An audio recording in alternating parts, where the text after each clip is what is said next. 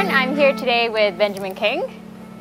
Alright, so Benjamin, tell us a bit more about what you've been up to lately. I've been sleeping a lot more, which is great. That's good. The one thing that's out now is a series that I did with the Tree Potatoes, their YouTube group. Yep. And it's just about a bunch of guys who broke up with their girlfriends at the same time. They're like, okay, we've got to come up with like a bucket list, but we're calling it the breakup list. So things to do when you've been dumped, right? Do you actually relate to that show? Oh yeah, it was so weird because like at the time of filming, like all of us were either fresh out of a relationship or just recently dumped in the past few months. So it was super like art imitating life kind of thing. And then my band, we're putting out a new single and we're shooting some music videos.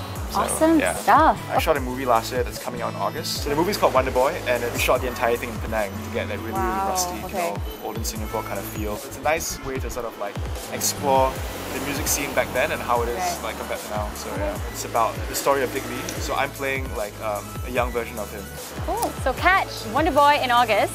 So from 1 to 10, how techie are you? Yeah, I wouldn't say I'm a 10 because I know 10s. Okay. Like I know people who are like super crazy techie. Maybe about a 7, I guess. Okay. Any gadgets you can't live without? Or any apps?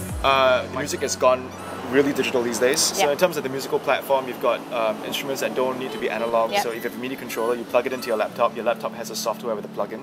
That's 10 upon 10 geek right now. No, I mean, it looks like a piano. I can layer on synths, pads and everything.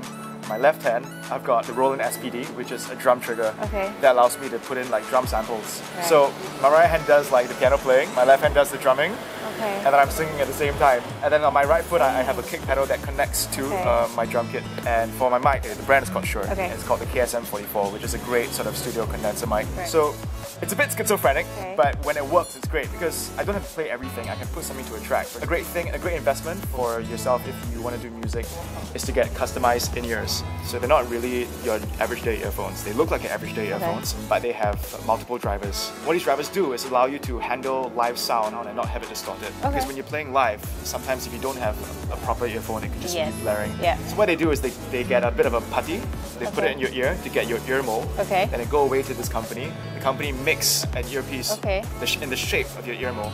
So it fits really snug. So when you wear them, they completely isolate sound for you. So it's very easy to listen to it. So as a musician, I get to geek out on this. Awesome. Okay, cool. Any apps on your phone? Anything that we wouldn't expect on Benjamin Kheng's phone?